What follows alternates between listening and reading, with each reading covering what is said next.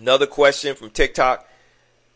Hey, coach, I keep getting to final interviews, but I'm not being chosen, and I don't know what's going on. Okay, so I get this question all the time as well.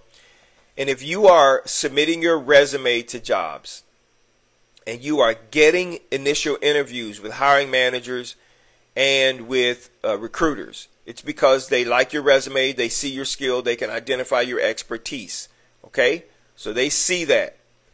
If you're getting in the interview but no one is getting you an offer, that means you have a problem with interviewing. You suck at interviewing. And I don't mean that in a mean way. I say that to kind of give you the shock, to shock you.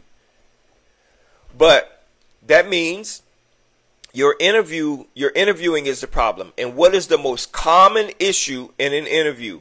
Every time I interview a candidate and I'm prepping them to interview with the hiring manager, I tell them this: don't overtalk.